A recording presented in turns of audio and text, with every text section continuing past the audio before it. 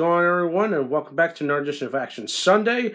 And this week, I'm kind of going back to video game adaptations, with quite possibly the first video game adaptation that I've ever seen, and possibly the first video game adaptation ever made. You know what I'm talking about?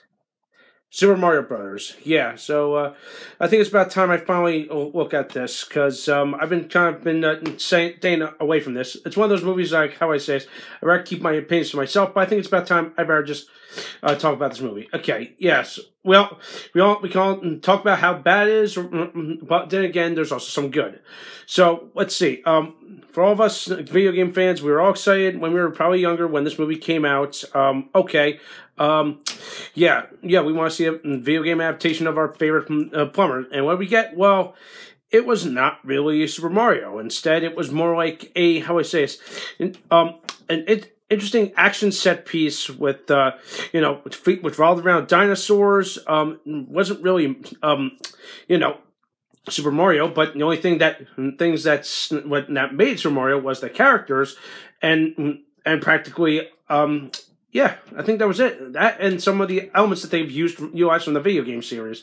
So yeah, so that's the only, I'd say, silver lining I would see in that. But I will praise this movie for the action set piece, which I really love it. It really peaks like a bleak, holy shit, and really dystopian, futuristic landscape in an alternate dimension. I kind of like that whole idea. But of course, hey, now let's add the fact that these are all dinosaurs technically. I'm like, evolved dinosaurs, which interesting concept. I'm like, all right, but it's not Super Mario. But if you just seriously, if you just cut the Super Mario elements out, you still have a decent action movie. I mean, like, it's all there.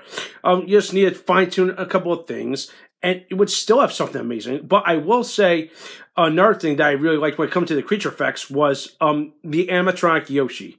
Oh, yeah. I'm going to admit this, my heart melted when I was like, oh my god, is that Yoshi? I'm like, where's the thing on his back? But hell, it looked really, really good. And I remember seeing the animatronics. I'm like, holy shit, this is something groundbreaking and well ahead of its time. And this movie came out in '93. I was completely shocked to find out how they did all this. This is really good. And of course, my hat's off to Patrick Tatopoulos for creating all the creature effects. Yes, if that name rings any bells, it's the guy that directed Rise of the Lycans. So, holy shit, you've seen how far he's come. And so, yeah. That's just something to think about. Like, just look at, just you can hate all you want, but you can at least praise some of the things that it has. All right, but if you kind of think about it, there are some nods to things from the Super Mario franchise.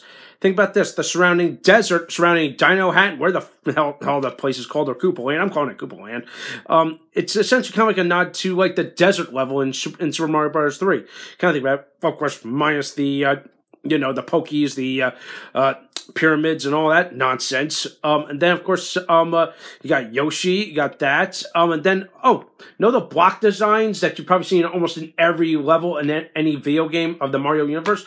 That design is, you can see it in the background, replicated in the interior of Koopa's tower. Yeah. Yeah, you get it's one of those things you gotta pay attention. I'm like, oh wow, wait a minute. Yeah, seriously, like I remember like the 10th time I've seen this movie, I was like, wait a minute, that design on the wall. I remember that design. I'm like, oh my god, that's the interior of all the blocks that you've seen in every classic Super Mario level. I'm like, that's pretty cool. Then now of course they have the bombs. Those look good. But essentially just fan service. I think that was a good thing that they did. But still, we were expecting it to be more like the Super Mario Brothers in the game. And in all honesty, if it were an animated movie, I think it would have done it a little better. But here's the thing: an animated movie in the early '90s would probably not go well. But since now we're in a better, more advanced generation, and we're not there, I hear rumors that there is a Mario animated movie in the works, and I would be totally on board to seeing this. And I would be like, okay, this is how the Super Mario Bros. Movie should have been made, just like this. But then again, here's an afterthought. Do you think they'll get like Charles Martinet to reprise his role as Mario? But that's just something to think about. But overall, let's focus on this. So yeah, just cut the title off and just maybe change up the name and be like, yeah, it's not Super Mario Bros., but it's still a fun action movie. You could probably just enjoy. Just, you know, it's mindless entertainment, okay? Just enjoy it for what it's worth. So if I had to give the Super Mario Bros. Movie a rating, let's see, for good or for bad, I'm gonna give it a 5.5 out of 10 because there's room for improvement. It's just, you know, it's the misleading title, okay? That's what throws everyone off, all right? So that's pretty much it, okay? So you want, and so yeah, it had the moments, but it just kind of made everyone disappointed at the box office and be like, okay, this was not the Mario that we know and love, all right? So just something to think about, just mindless entertainment, all right? So I hope I want to hear your thoughts. Let me know what you think. Don't miss the video, subscribe to my channel, and stay tuned for some more awesome videos.